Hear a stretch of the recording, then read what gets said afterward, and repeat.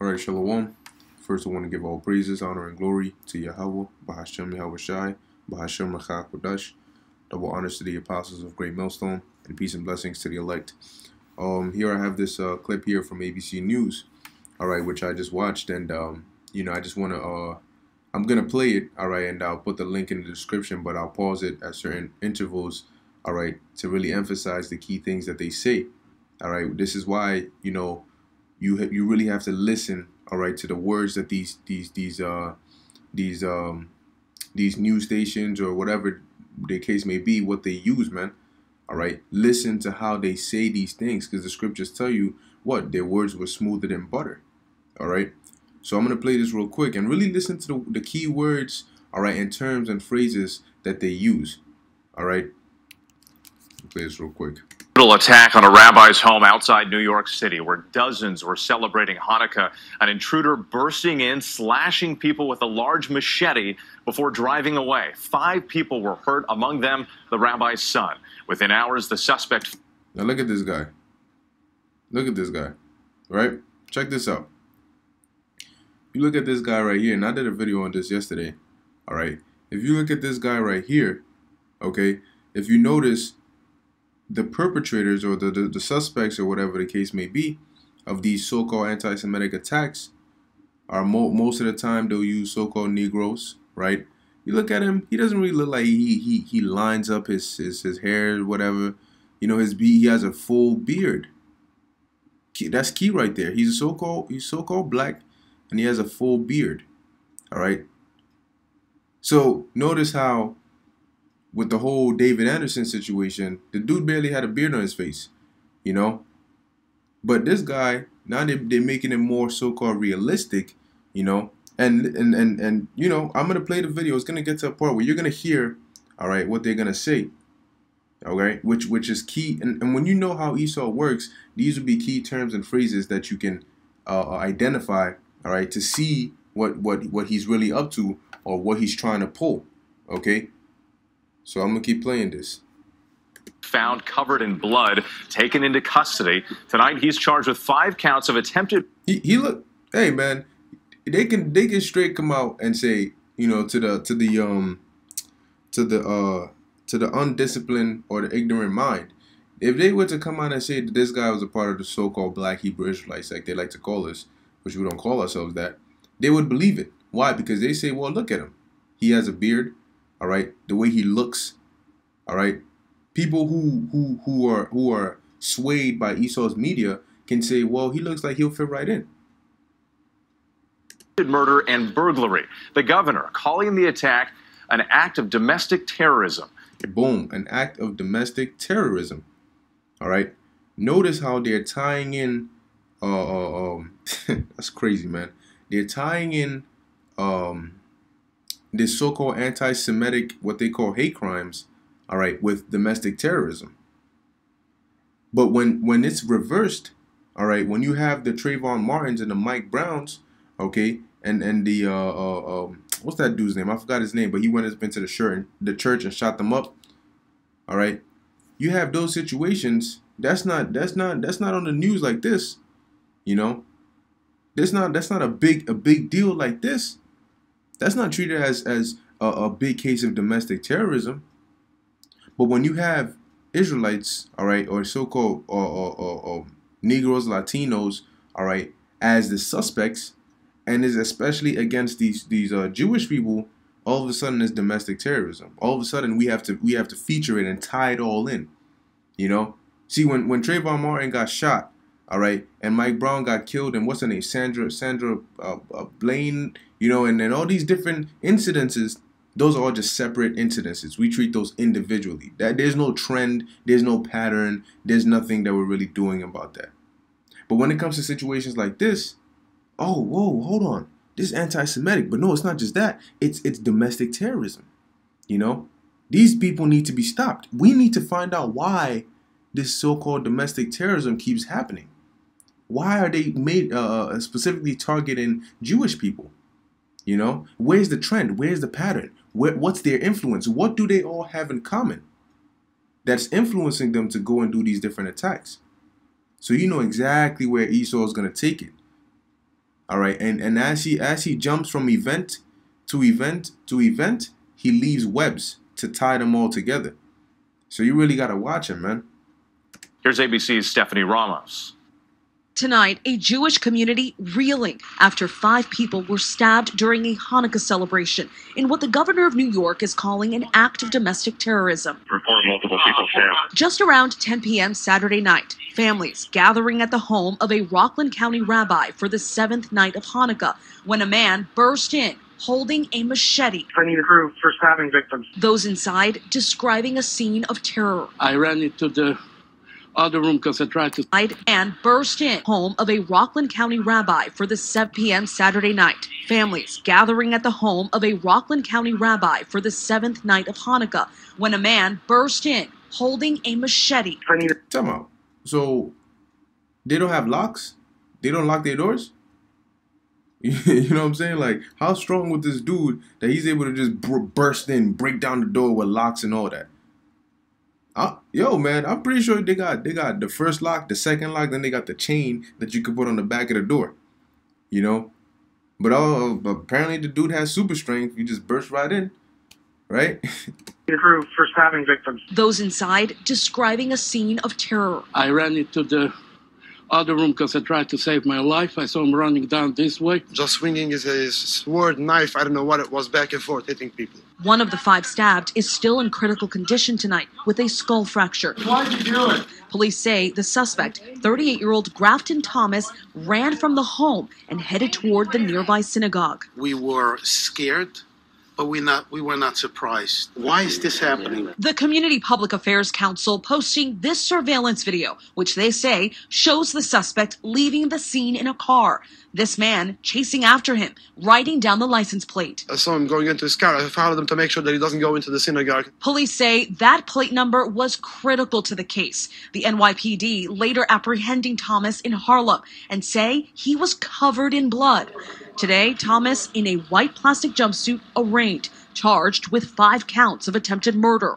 Governor Cuomo says this attack is the 13th anti-Semitic incident since the beginning of December in New York State. So check this out. It's the 13th anti-Semitic incident since December.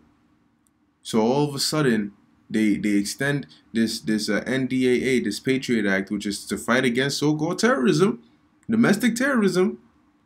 And then boom, they extend it for 3 months. And then boom, the rise in domestic terroristic acts, especially anti-Semitic acts, is just skyrocketed through the roof, right? Out of nowhere, all these years, out of nowhere, just in December, everybody just like a whole anti-Semitic steroid rage, all right? And people are just going in, right?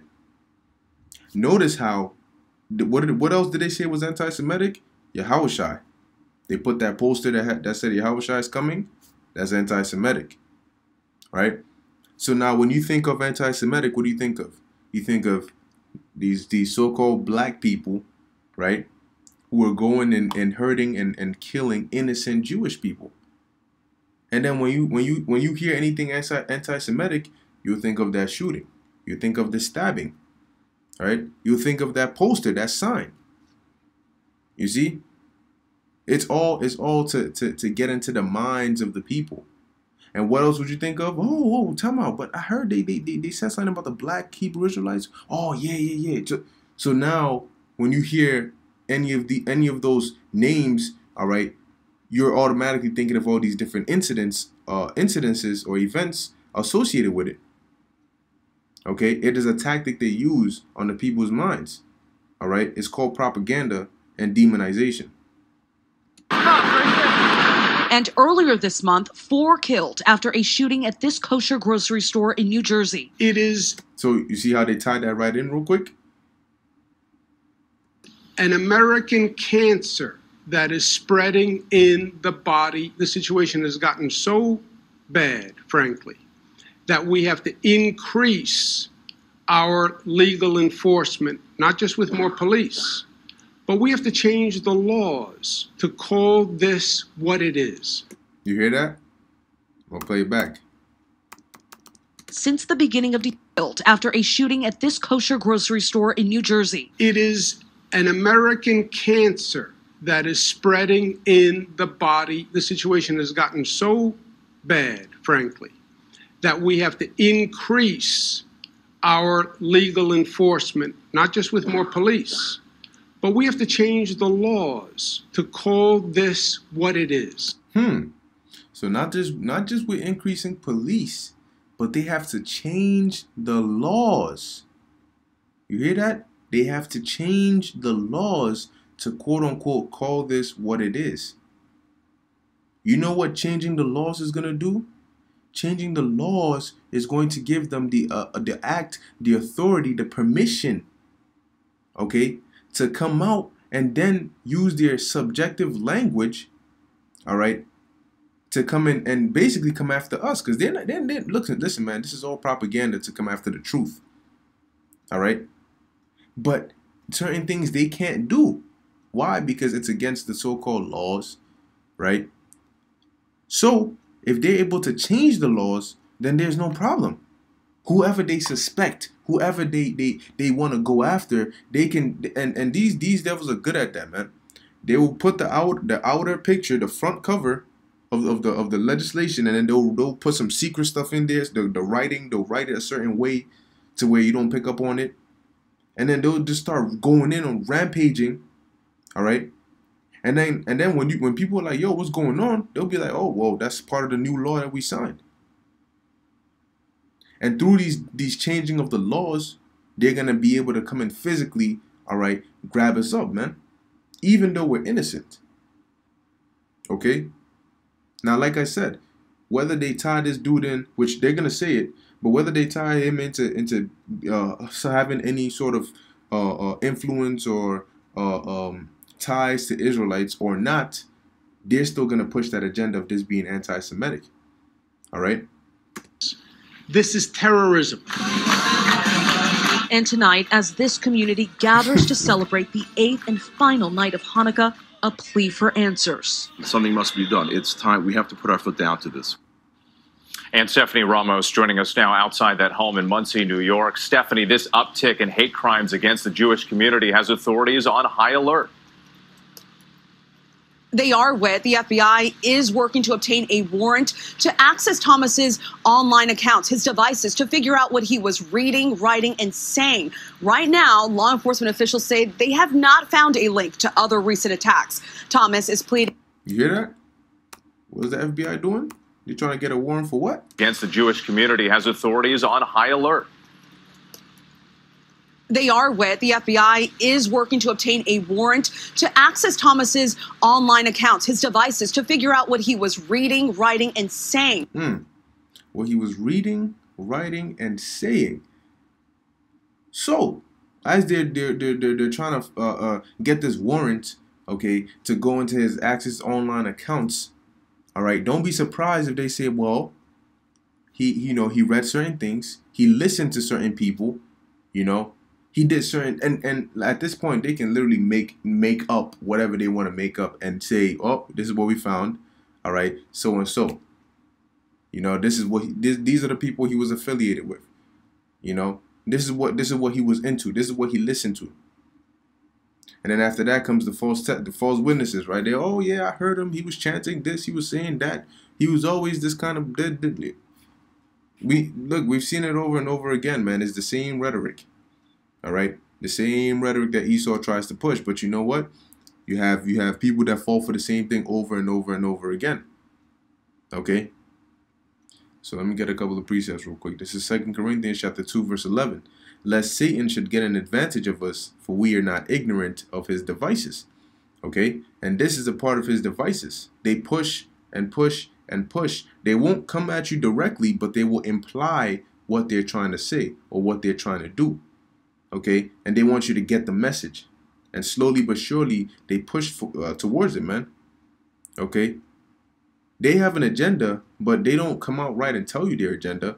They want to direct you to end up at the same conclusion that they want you to come to, so where you are supporting them in accomplishing their agenda, as opposed to if they told you what their agenda was from the beginning, you'd be like, nah, that's not right.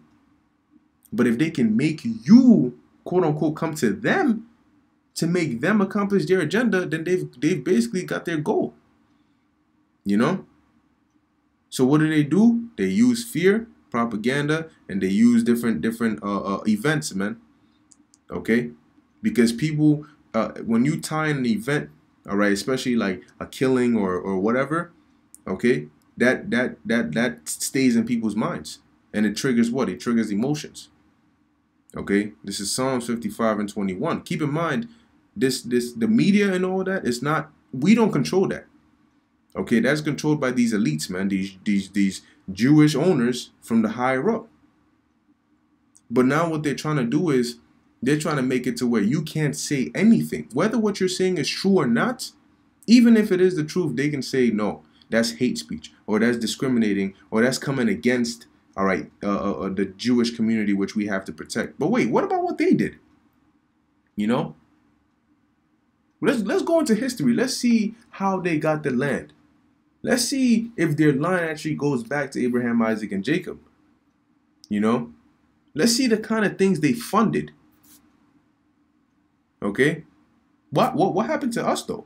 You know, when we were going through all these different hardships that we were on. Look, man, they came and kidnapped us, all right, from different parts of the world, mainly the west coast of Africa, brought us here, put us in slavery, and are benefiting off of us till this day. But no, there's no outcry for that.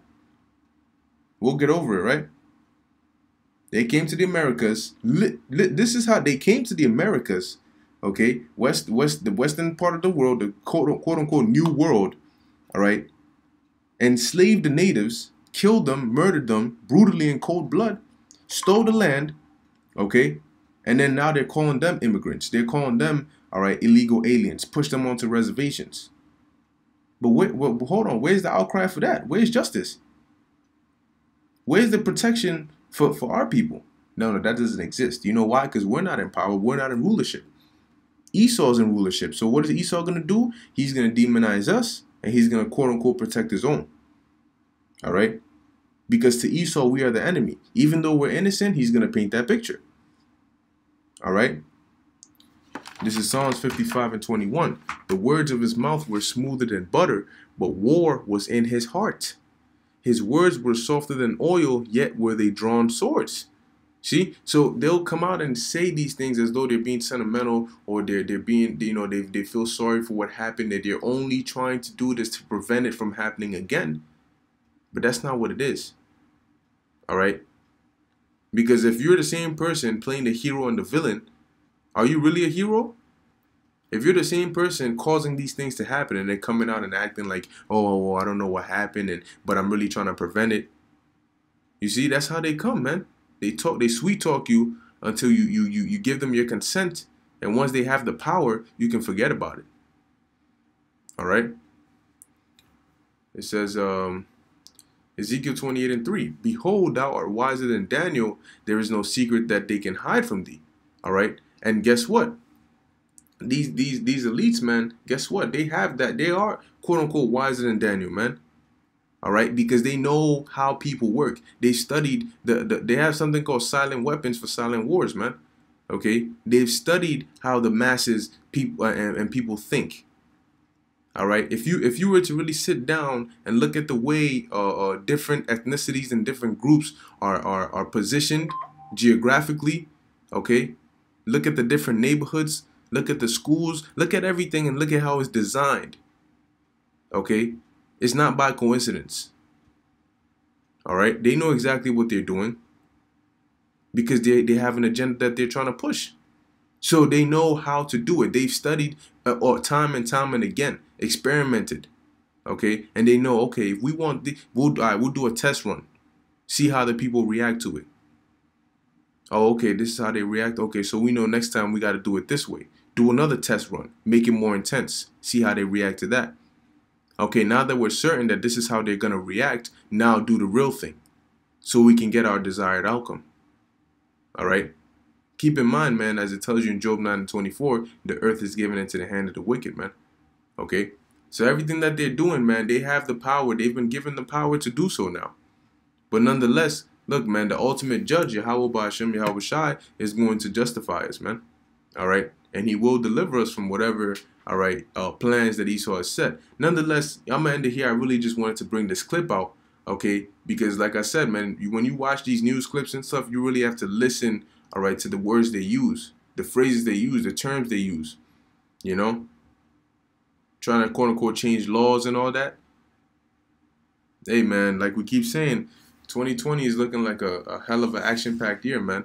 All right, but I'm gonna end it here, Lord willing. This was edifying unto the elect, giving all praises, honor, and glory to Yahweh, Bahashem Yahweh Shai, Bahashem Rachak Wadash. Until next time, Shalom.